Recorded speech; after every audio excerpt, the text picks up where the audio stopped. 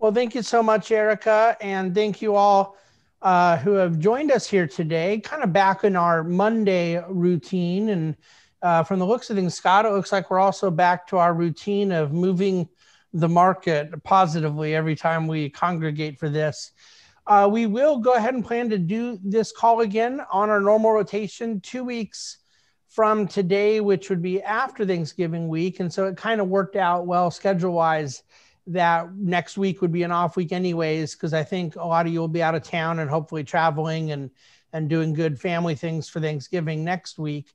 But in the meantime, this is our first call together where we have a lot more clarity and certainty around the election results. Obviously, we did a call together the day after the election, and we were maybe 75% of the way there, but now a lot more has moved around those things. So I imagine Scott might be asking me about some of that. And of course, ongoing COVID and vaccine and all sorts of other things. I'm going to just sort of let the questions be what they are. Scott, I'm sure, has his normal set of things to walk through. And then any of you have questions, send them. And I'm going to do my very best to make this the last call where the email address we're giving out is covid@thebahnsengroup.com. By next time, we'll have a different email set up for you to send in your questions, because I'm tired of hearing the word COVID. But Scott, off to you, my friend. Well, thank you, David, and great to be with you as always. And to your point, we might as well start off with some of the news we got this morning from Moderna. Obviously, upbeat COVID-19 vaccine news, propelling the Dow closer and closer to that 30,000 mark.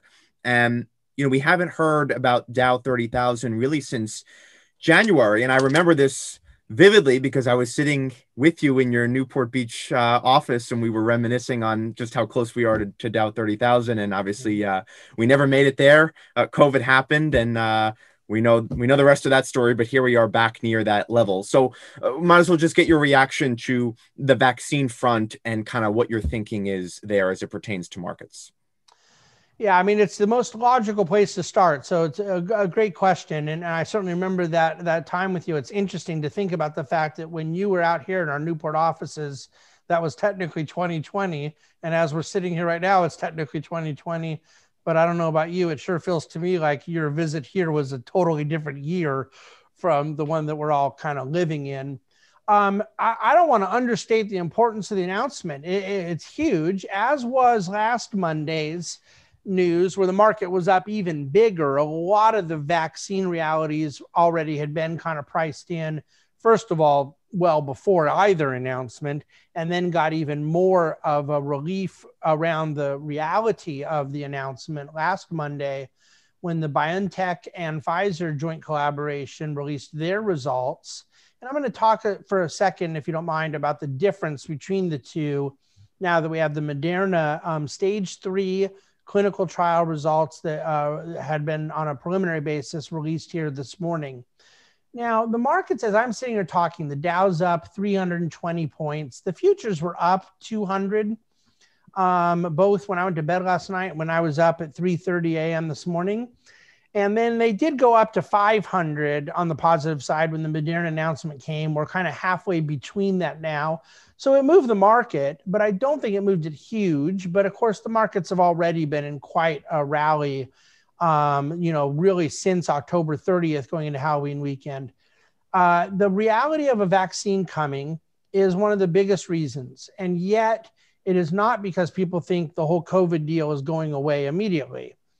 Had there been, I think the expectations from the markets, because of the sheer volume of players in generating an effective global society-wide vaccine, the markets have had every reason to believe a successful one was going to come out of this potpourri for some time.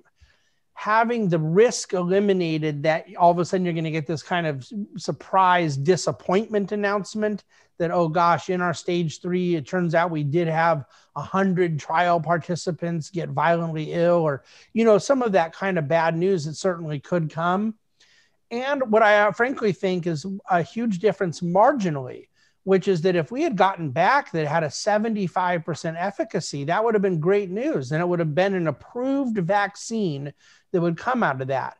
The influenza treatment we have, which is effectively what we call a flu shot, is as low as a 40% efficacy. And in a good year, it might be 60%, but it stays in that range there. 91 to 92%, which was the Pfizer BioNTech expectation for efficacy last week, is higher than the measles vaccine. Excuse me, it's just a tad lower than the measles vaccine. The Moderna one today at 94 to 95% is higher than the measles vaccine, which obviously we treat the measles vaccination as if it's a universal, treatment around that. So I really do believe it's very good news. And I think that the questions now center more around manufacturing and production. Well, and it's interesting because we're also seeing when you look under the hood, and we certainly probably saw this more last week, some of the work from home stocks, that kind of trade unravel a little bit. And I'm just curious, kind of your take there, because I know we've talked about overvalued tech stocks for many months now on these calls. Yeah, and we should be a little careful. I don't view the FANG and the work from home groups as necessarily the exact same. There's definitely some overlap. I won't go into the exact names, but in that kind of work from home bucket, you have some food delivery names and you have some exercise equipment names that are probably not really thought of as pure big tech, but definitely fit in that kind of work from home. We're sitting here doing this call right now on Zoom technology. And so there's a lot of these things that people are using more and have become more household oriented as a result of the quarantine. But whether we're talking about big tech, FANG, or work from home basket, what you have was a whole lot of good news that had got priced in very quickly and seemingly priced in with an expectation of that trajectory staying the same when that trajectory was never very likely to stay the same.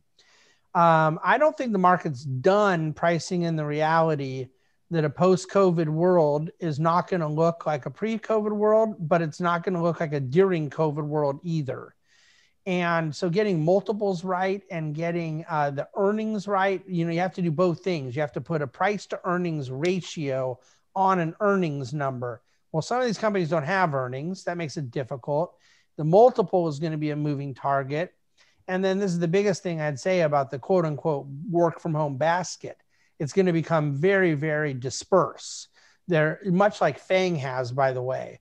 There will be a different response in the marketplace in 2021 for some names versus others based on their own business model evolution, based on their revenue growth, and based on their ability to transcend a sort of transitory moment of peak homeboundness and instead translate that into a kind of broader revenue base across a more normalized economy. So I think it's definitely happening, but I expect more of it. I think a lot of those names are quite overvalued. They got more of a peak boost in valuation, perhaps from some more speculative investors. And speculative investors can't sustain a market. They can push a market higher. They can create momentum. It can last longer than people, including people like myself, think. But speculative investors cannot sustain a market. And I would almost ask people listening to this right now to write that down, because that mantra is so important, not just right now here at the end of 2020, but going forward and really throughout all of our investing lifetimes.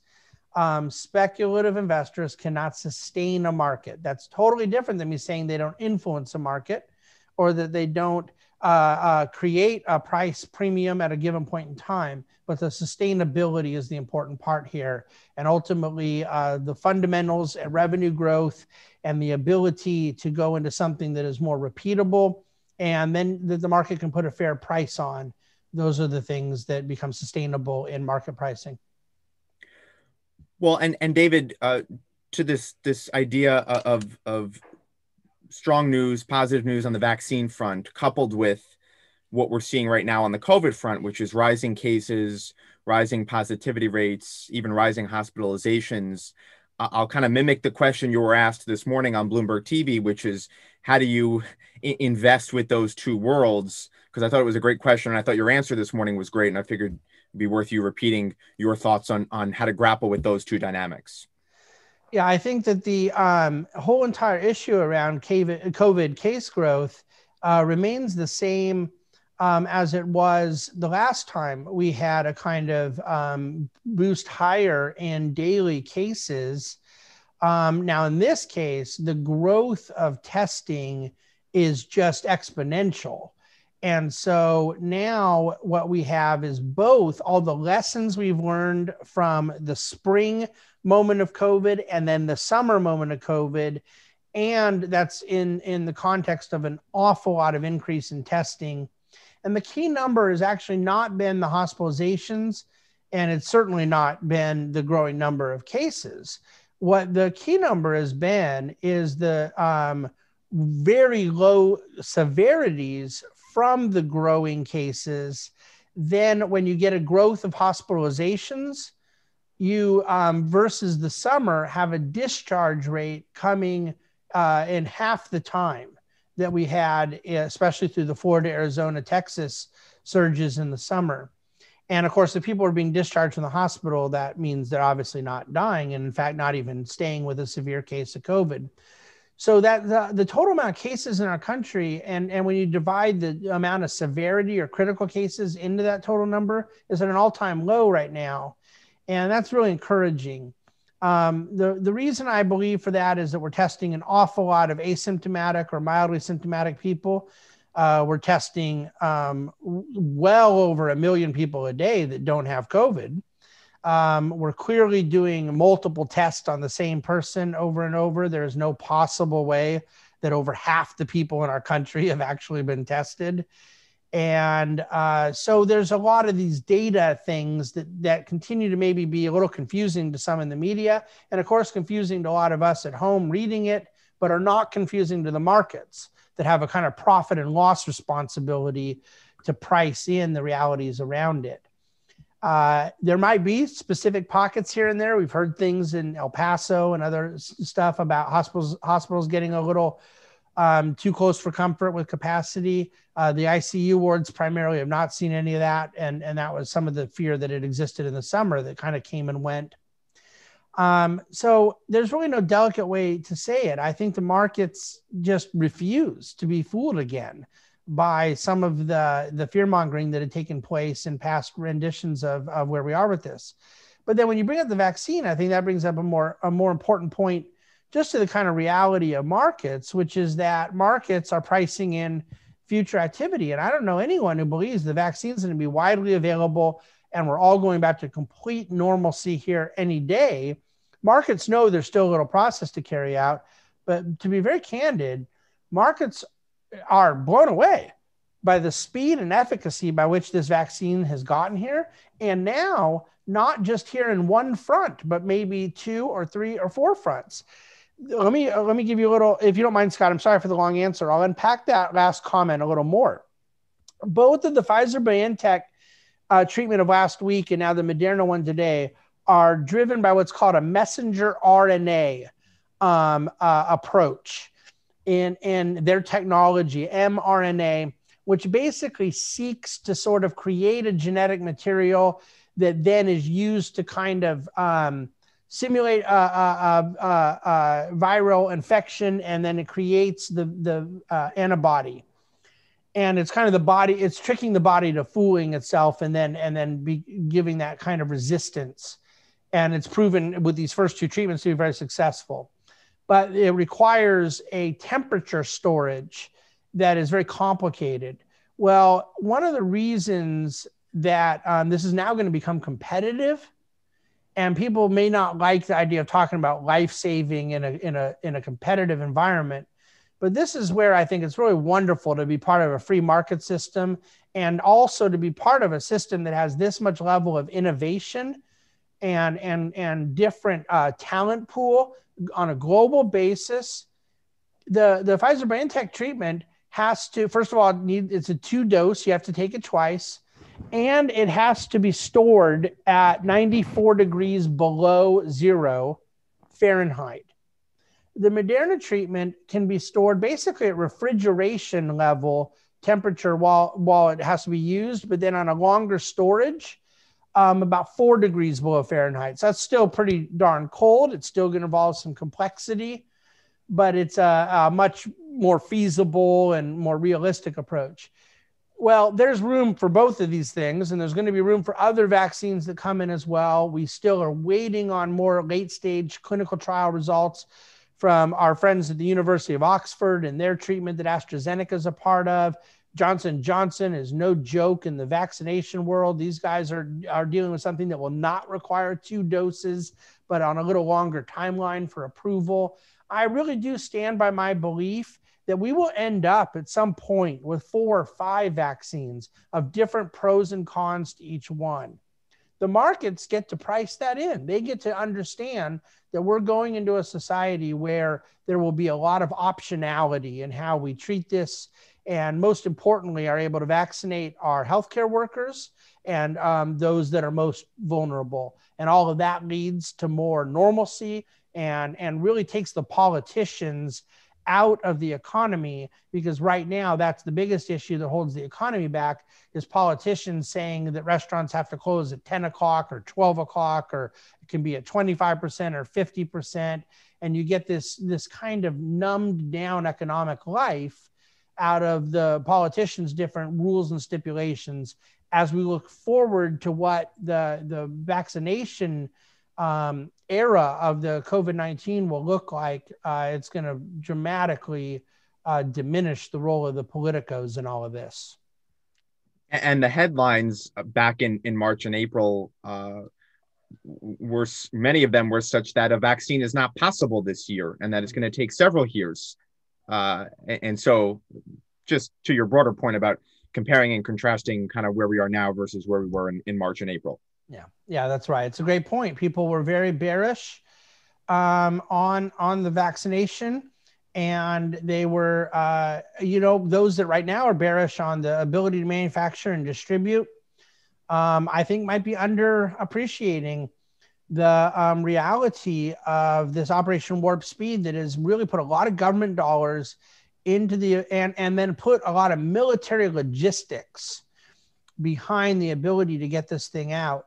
And almost everything in 2020 since the COVID moment there's all of these different things have been bad. There's been bad things that have happened, and yet pretty much almost every one has been not as bad as the doomsdayers predicted. And that's really why we're in the situation we're in, that there's more and more economic normalcy, even as case growth is going up, that the economy is in a much better position. God knows the stock market in a better position. And I think most of that is because although it has been a very challenging year and there's so much collateral damage that's been done to different spheres of society, across the board, a lot of the worst case forecasts have not proven to be true. And the one you bring up is the best example. People that thought a vaccine might not come for 5 or 6 years. We need to really kind of maintain a more realistic vantage point, which in this case, realistic and optimistic have proven to be much more synonymous than the alternative. Yeah, well said. And when it comes to sort of those really gloomy predictions, clearly, I mean, it affected some investors, right? I mean, we have a question from someone who wrote in who sold their portfolio to cash in April, and they're acknowledging they missed out on a lot of the, or really all of the gains that we've seen since March, but they want to know from you how they can get back into the market. Yeah, those things, by the way, I mean this real seriously, those things break my heart because it is very difficult. And the fact that by April, markets were already in a much better position they had been in March, and then kind of slowly but surely began that climb forward, didn't really have a negative month through the whole summer. And yet, in this case, it sounds like the person's still not back in. It's that secondary derivative effect that I think is even harder. Knowing that someone may have sold out at or near a bottom is hard enough, but then that difficulty of getting back in that is always driven by the worst emotion in investing, which is regret. I think that's really kind of the hard part of market timing. And I recall 12 years ago or so, dealing with this over and over, and on into 2009, that as I would talk to people who came to the Bahnsen Group interested in our services, but had sold out and had panicked at the wrong time, or sometimes had an advisor who encouraged them to panic out. And then now we're trying to deal with, well, I don't want to come back in at the top, but what do I do? And I want to acknowledge the emotion that is behind the question, acknowledge the legitimacy of feeling silly. Like, what if I get in and the market drops 3,000 points when I come back in? Which, by the way, right now, 3,000 points would bring you to where we were about 2 weeks ago. Think about that one. I'm being serious right now. We were 26,200 on October 30th going into Halloween weekend. And now we're sitting here just a hair shy of 30,000.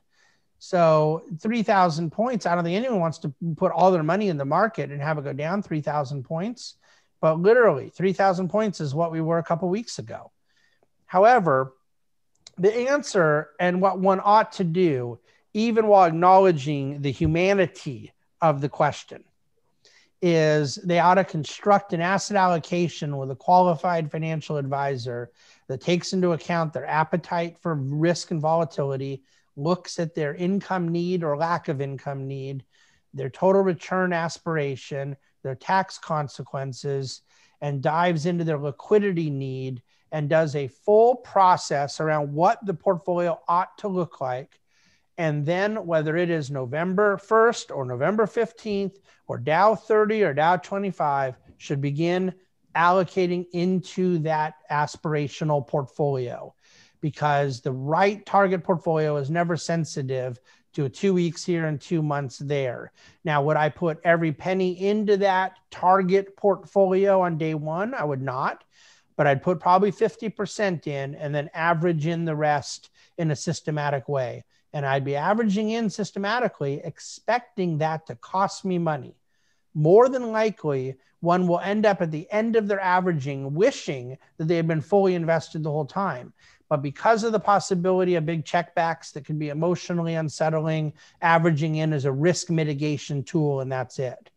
My answer here is very non-controversial, and I'm totally, completely unwilling to budge. The right thing to do is create the right target portfolio and go get invested in it. And David, we obviously talked about the vaccine for this conversation so far, and I want to shift a little bit and talk about some of the other issues the market is facing, like the possibility of more fiscal stimulus. And I think people would be interested in hearing your updated view on when we might get that stimulus package, how big, how much money are we talking about, and kind of what that means for the market right now.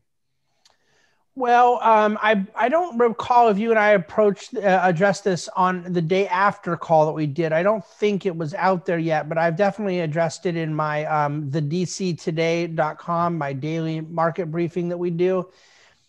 Senate Majority Leader Mitch McConnell has, to my surprise, expressed the desire and even offered the prediction that there will be a lame duck session, fourth stimulus bill. Now, again, there's totally different leverage and totally different political realities now because a deal had not gotten done before the election. So I do not expect that deal, whether it's in lame duck or in Q1 of 2021 after the new House, new Senate, and new president are inaugurated, I don't expect that there is going to be anywhere near the dollar size on that package that there otherwise might have been when the president and Speaker Pelosi were wanting something together. However, I don't have any doubt that some bill is going to happen, and I'm a little bit curious as to whether or not it really will get done in the lame duck. I would not bet that it will, but I would not bet it wouldn't. I think that a lot of it will just sort of depend on, quite candidly, whether or not the Democrats think they'll get a better deal into Q1 of 2021 for what they're going for. I'm not really sure they necessarily will, kind of knowing where the composition of the Senate is. So, and the fact that they even are losing a minimum of 10 net seats in the House. And the basics of what they're going to be able to get are pretty well agreed to. So, as far as additional small business relief and a kind of loaded PPP for some of the businesses that are on a targeted basis have been most damaged by this, I expect that to happen. And I do think it would be really good for the economy, for those businesses, and even indirectly for the markets if that got done before the end of the year. But it's what, November 16th today? And 6 weeks in Washington, that's not going to happen if they're not already talking about it. And so is the market right now putting that aside? Because as you recall, the narrative a couple of weeks ago was that this market needs fiscal stimulus, notwithstanding the actual need that people and businesses have. We're just talking about sort of the market, how the market is viewing the stimulus idea. Yeah, no, I think the markets know one thing and don't know the second thing. What the markets know is that some stimulus bill will get done. The markets are not worried that there will be a gridlock lack of stimulus, that there will be a bill. But what the markets don't know and can't know, and in fact, what I don't know, is what the final size, shape, and timing of that bill will be. I can forecast, and if I can forecast it, obviously the billions of movements and markets can do the same. That it probably will not include the same level of direct support to states, cities, counties. I don't expect that to really affect markets much. I do suspect it will include necessary medical support and ongoing funding around obviously vaccine and equipment distribution, hospital support, things like that, direct support to schools as needed. I think that kind of basic stuff, we can anticipate it being in there. There's a kind of baseline, Scott, to what markets would expect out of a deal. But then the more market moving piece that we talk about, what's called a multiplier effect, where something gets done. And the reason it's stimulative is because for every dollar that was done, it has more than $1 worth of impact into the economy. And there are things that I frankly think would have had a very low multiplier effect that were in the past conversation about a stimulus bill. And I think there's things that have a very high multiplier effect in there now. And so even though I don't think you're going to get something over 2 trillion, like you were talking about before, I think something between 500 billion and 1.2 trillion with a higher multiplier effect is still going to be received really well by the market. And David, shifting to another topic that we probably haven't talked about in quite some time, tensions between the US and China. Somebody writing in with a question referencing an interview with Hank Paulson on Bloomberg this morning, where he said that Biden has a opportunity when it comes to the US and its relationship with China. And then basically Hank Paulson saying that Biden should not remove the tariffs that Trump had put in place because the damage had been done and the tariffs are actually useful leverage for negotiating with China. And so this person wants to know, is that characterization that simple? And are these tariffs good leverage? And has the damage been done? And of course, your broader thoughts on, the outlook on relations between the US and China. Yeah, I would have loved to have heard that interview with Secretary Paulson, because there are very few people on earth who understand China economically and the American business relationship with China as well as the former secretary does. And so it's hard for me to unpack his exact answers, not having heard them, because there's a couple of things in there I'd really agree with, and a couple of things I would just need to understand where he was going with them a bit. Yes, the damage has been done that came about from the tariffs. And yes, it's highly unlikely that President-elect Biden is going to take away the tariffs in one sitting. But I wouldn't say that just because the damage has been done, that means there's no more damage being done. Ultimately, I suspect that what will happen is the end result will be less tariffs. There will not be more tariffs, and that those things will be really useful to American importers and American consumers, but that the powers that be will not want to come out of that with totally empty-handed.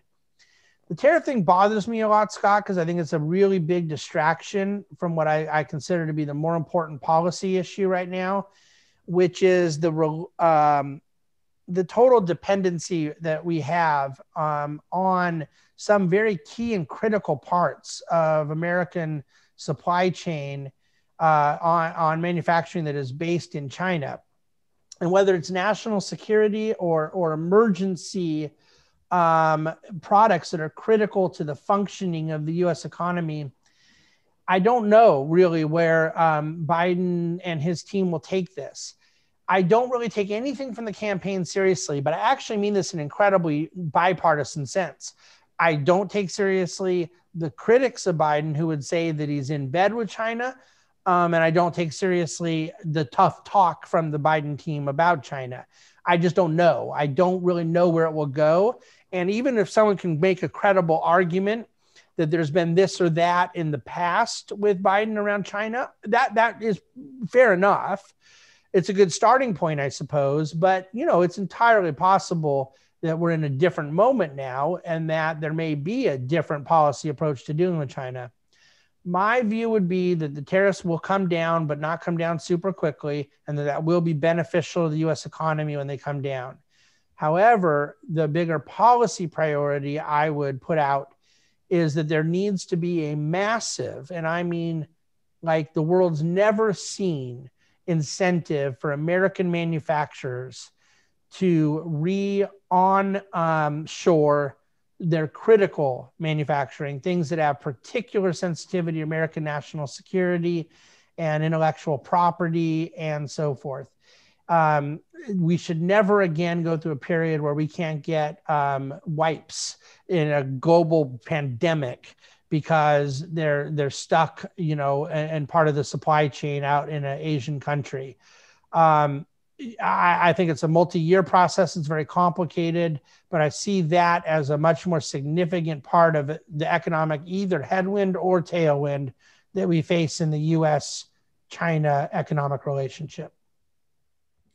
Yeah, and speaking of all of these policies, like you mentioned at the top of our conversation, we now have a lot more clarity on, I guess, the landscape of the government in 2021, and at least for the next couple of years after that. Just curious, your broader reactions on the election front over the past few weeks, and as it pertains to markets and the policies that markets care about, like taxes and like regulation, things like that. Well, it's interesting. You say last few weeks, it's November 16th. So tomorrow will be the 17th, and tomorrow will actually be the 2-week mark from the election day. And yet I think for a lot of people, it feels like it's been a lot longer than that. We know enough right now to say that the Senate is going to be staying in Republican control. We don't know exactly what that margin will be. We also know from at least one or two more moderate Democrats that they have said they have no intention of coming in and voting along the lines of some of the bigger concerns the market might have had out on the left tail risk. I speak to most explicitly Joe Manchin, the Democrat senator in the great state of West Virginia. So we know that there is going to be divided government, and we also know that directionally, the Republicans look set to pick up at least 10 in between 10 and 15 seats net in the House of Representatives. And so the Democrats majority, they were at 235, and you need 218 to be the majority party. It looks like they're going to end up with 222 or 223, just 4 or 5 seats above that majority. And of course, we do midterm elections every 2 years in our country for the House congressional seats. And so I would be very surprised if some of those things move really strongly leftward. And that's at least when you talk about taxes, corporate taxes, regulation, capital gain taxes, that's pretty positive for markets. I need a lot more information in the next 4 to 6 weeks, and I'm very confident I'm going to get it as to what the regulatory environment will be out of the executive branch of government. There's been a couple of appointments that have really surprised me in the transition team of President-elect Biden, folks that are significantly further left than I would have thought. But then the names that are being put out there regarding some of the actual cabinet appointments themselves have been more in line with what I would have expected. So I don't think people can overreact to a team of advisors. Each cabinet department has like 10 to 20 different advisory names. So once you go through 5, 6, 7 different departments, add the COVID advisors and other things, there's a couple hundred names floating around out there. And so someone could take a name and say, oh, look, this person's really far left or far right, and extrapolate something out of it that I don't think really necessarily connects. Ultimately, we'll get a little bit better of an idea. I've been saying all along, the day that Biden announces his Treasury Secretary name, you'll get a pretty good feel for what he is reading in the tea leaves of what is politically sensible and then also ideologically compatible with the vision he has. So there's definitely question marks that are still out there on the election side, what the impact will be, but it's too new into this. And I think it'll be into December before you start seeing more concrete names announced. As far as I know, the only name he's actually announced as a real appointment is Ron Klain as chief of staff. And that's someone who was his chief of staff for many, many years. So that no big surprise there. And David, earlier you mentioned this idea of a divided government, and we often hear that markets like gridlock. But I want to bring up something you wrote in Dividend Cafe, not last week, but the prior week, that it's an incomplete thought to say that markets like gridlock. And I'll let you kind of expand on that thinking, but I definitely think that's a unique point of view on this this phrase that we always hear, which is that markets like gridlock. Yeah, I think that the markets like gridlock phrase, when it's just merely describing a number of eras in modern American history wherein there was gridlock, meaning divided government, and out of that we had positive returns in markets. It's descriptive and it's mathematical and certainly historically accurate. But then there's also different kinds of gridlock that we've experienced. And that's what I was referring to about the incompleteness of it. That Tip O'Neill, as a pretty far left Democratic head of the House of Representatives, Speaker of the House in the 80s, and Ronald Reagan as the president, and the gridlock that went on there, that was always gridlock that led to compromise. And it was compromise that both sides claimed they were totally unhappy with. And yet there was landmark legislation that was passed out of it, including a world-changing 1982 tax cut in Reagan's first term, and then a pretty large tax cut that took place in 1986. And that one was a real barn burner, getting it there because of that divided government. But then there's gridlock, which I think is more descriptive to the word, which is because of divided government, nothing getting done at all. That's pretty much what you experienced through the whole Trump administration, other than the tax cut. The margins were so thin in the first 2 years. There was a couple of things that were able to get done. The Democrats took control of the House in the second 2 years. Nothing got done legislatively. Similar in the Obama administration, first 2 years, some big pieces of legislation done, but they had full control of the government.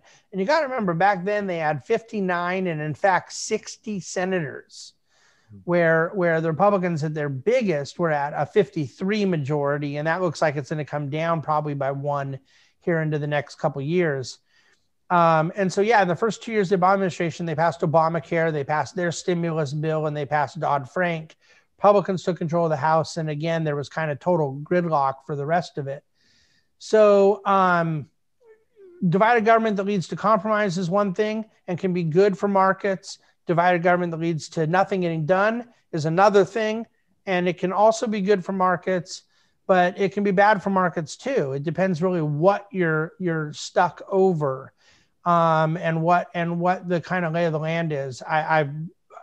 I hope you're not getting tired of me saying it, but I can't tire of saying it. the biggest ramifications of where we are right now in the country politically are cultural. They are a byproduct of a really strained social environment and an incredibly divided American population. And yet, because I'm here to talk about markets, and your question is specific to how markets respond to that, I think that division ends up kind of holding in place some things. I think it's very important that crazy things on each side don't get done. And that's really what the advantage of divided government has been, to keep some of that from happening. But to the extent that if we were in a position where something just plain can't get done that needs to happen, I don't think markets would respond positively to that.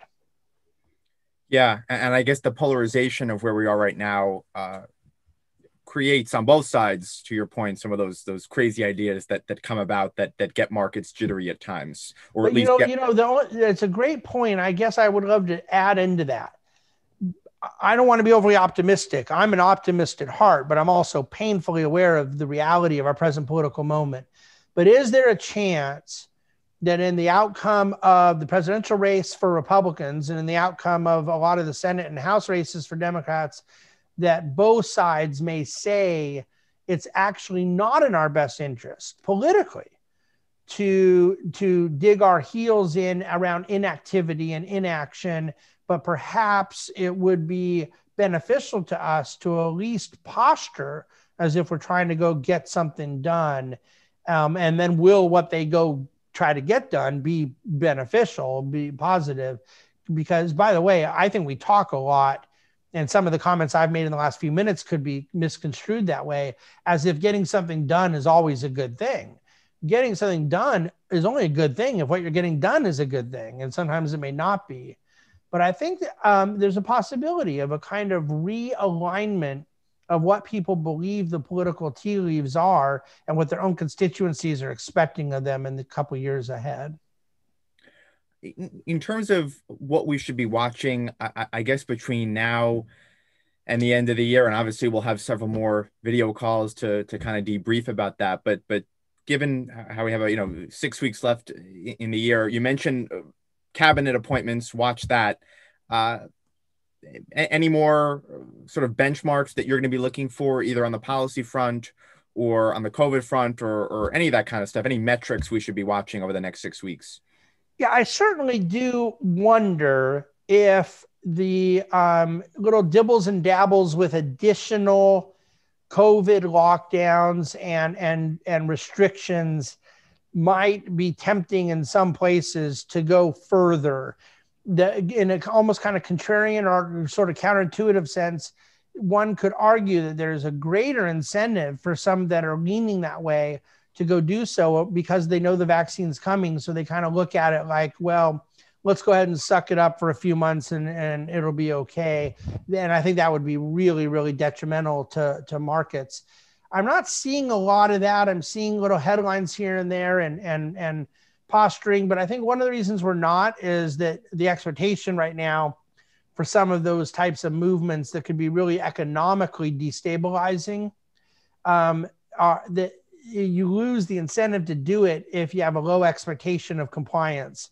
And I think their expectation of compliance with anything that kind of smells or rhymes or looks like more shutdown, their expectation of compliance is rightly very minimal. So I'm not expecting it, but I have to watch that. It's an outlier that lingers out there, particularly as we continue to see infections growing as a result of the infectious nature of this virus. China stuff lingers out there. We had someone earlier in the call that had sent in a question on China. It was a huge area of policy throughout the Trump administration that had a lot of impact to markets, and there's been very little conversation about it.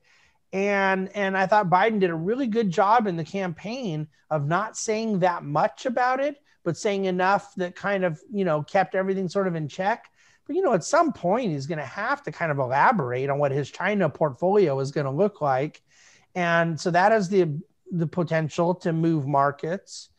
And then, of course, we see how companies have done here in the fourth quarter, and earnings season will start in mid-January of Q1.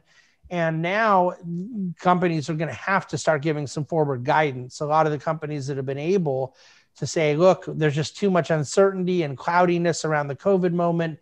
We'll resume forward guidance when we feel we have a little bit better vision. I think Q1 of 2021, companies are going to have to start giving some full year guidance ahead. That would be market moving as well. And David, I think it's a good topic to end on another question that somebody wrote in asking what books you read on your weekend getaway this weekend. Well, that's kind of fun. I actually read 3 books this weekend, and all 3 were just profoundly wonderful. And at our website at thebahnsengroup.com, we have a little section saying Get Smart. And under the Get Smart section, we have a section of recommended reading. And we've done 2 things there. One is we keep an ongoing log of each month the books that I'm reading, just in case it's of any interest to people, including the person who sent this question. And then we also have the list of books that I recommend, just evergreen books to any investor that are kind of like the various sort of, gospel have to read books for a lot of investors. And so that's there on the website. And right now in November, we posted what I had read in October. I think there were 4 books that went up about that. But then now in December, we'll be updating what I read in November, which includes these 3 books that I read this weekend, all of which were pretty investor-oriented, business-oriented. I read a new book that's just come out about the rise and fall of WeWork, the large office landlord, and kind of really a sort of tragic American business story. And I may get up the time to write a review of the book here in the days ahead. But then I read, and that's just a brand new book that's come out and I think has really important investment principles embedded in it. And really this whole saga will be a big part of, now that we're going into the 2020s, the last decade, the 2010 decade is going to have a lot of incredible moments. And we talk about the first decade of this century is very easy to define when you had 9/11 and you had the financial crisis at the end of the decade, you had the Iraq war. And so there were all the things coming out of the technology blow up that defined the first 10 years of our decade. But if you look back to the last decade with the Obama years into the Trump years, the market recovering, the Fed, but really there is this whole kind of classification of companies that were pre-public companies that most of the attention was centered on. And WeWork was one of them. And I think there's just a really, really fascinating lesson to be learned from it. And that was one of the books I read this weekend. The second one was a book by Andy Kessler called Wall Street Meet. He was an analyst at Payne Weber. Kind of interesting, his career evolution. I adore Andy. So if you're familiar with the name, he writes in the Wall Street Journal a lot. But Andy started his career as an analyst at Payne Weber, which is the firm I started at. He ended up becoming a senior analyst and kind of lead banker at Morgan Stanley, which is the firm I went to second in my career. And then he left and went and started his own firm, which is what I ended up doing. So his 3 companies kind of mirrored mine, although in different decades. He started in the mid 80s, and this book was written in 2003.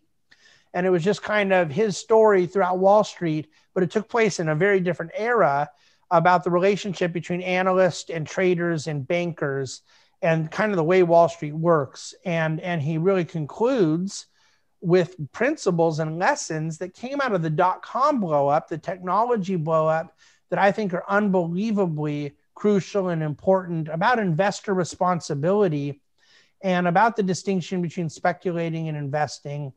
And he was writing this, almost 20 years ago. And here we are. I was reading it, feeling like it could be applied now. And then the last book was a book called The Maker versus the Takers. And it offers a faith-centric view of social justice and a really interesting view about New Testament economic ethics. And I'll definitely be writing a review on that book. So there's my 3.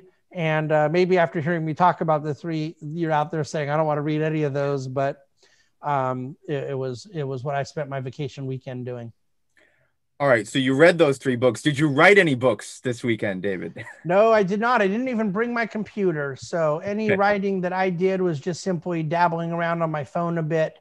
But I did not do any writing, just pure reading, and most of all, quality time with my beautiful wife. All right, well, glad to hear you had a good, relaxing weekend away from the devices. Yes. All right, and David, I think that's a good place to leave our conversation for today, and I'll toss it back to you with any closing thoughts. And thanks again for your insights, and it was great to be with you as always. And thank you, Scott, of course, for joining us and driving the conversation. And for those of you listening, please do make sure you're subscribed for the dctoday.com, that daily bulletin, all the up-to-date market info. We will, if you join this call late or miss part of it or want just the replay for your own purposes, they'll have the replay posted here in due time. But we started the call about 50 minutes ago. Market was up 340 points, and we're finishing the call 50 minutes or so later, and the market's up 340 points. So there we go. Thanks. Please do follow up if you have any further questions. We're here for you. And because our next call will take place just after the Thanksgiving weekend, I will give an early best wishes for you and yours to have a happy Thanksgiving. Thanks for joining the Bahnsen Group, and we look forward to talking soon.